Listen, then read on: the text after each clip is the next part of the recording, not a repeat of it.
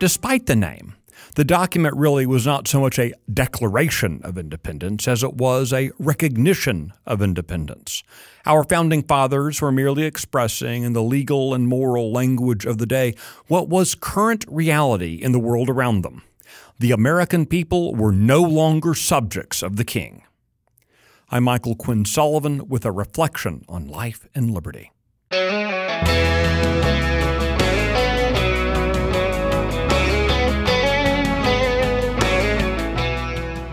I've told this story before, so forgive the repetition, but it's important to understand what the American people believed in the 1770s. Levi Preston was a Minuteman at the Battle of Concord in 1775. Many years later, he was asked why he had fought the British. The interviewer clearly expected him to wax forth eloquently about oppressive British rule, to deride the stamp tax and the tea tax, and sprinkle in quotes from the writings of the philosopher John Locke. He said none of that. You can almost hear the exasperation come through the pages when the interview asked, "Well then, why did you fight?" To this day, Preston's answer takes my breath away. "Young man, what we meant in going for those redcoats was this. We always had governed ourselves, and we always meant to, and they meant that we shouldn't." The Americans did not see independence as a new thing. Being free was the status quo for them, and Preston was intent on maintaining the freedom into which he had been born. Self-governance is what the Americans had had, it is what they expected, and what they were willing to kill and die to retain. They understood, as expressed in the document drafted in June 1776 and then adopted in early July of that year, that their rights came not from a king, a parliament, or any other man, but from God himself. They understood those rights to be inalienable. It was the king who had first broken faith.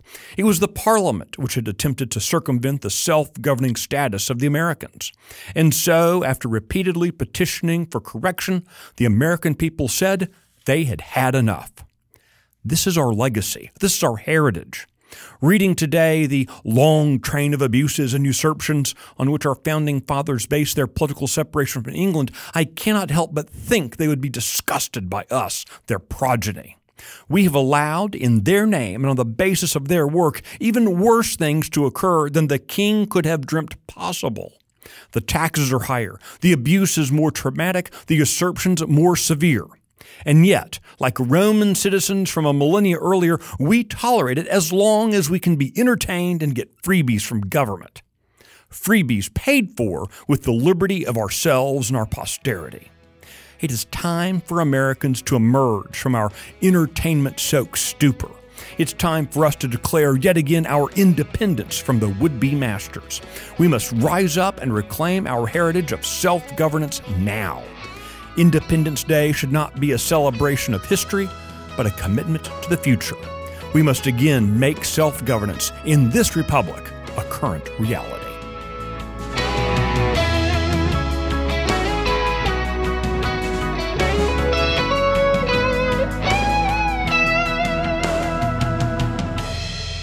If you like today's Reflection podcast, be sure to subscribe, rate it, leave a review, and encourage your friends to listen. The Reflections podcast is presented by Texas Scorecard, and today's edition was produced by Luke Marshall in the 1836 studios.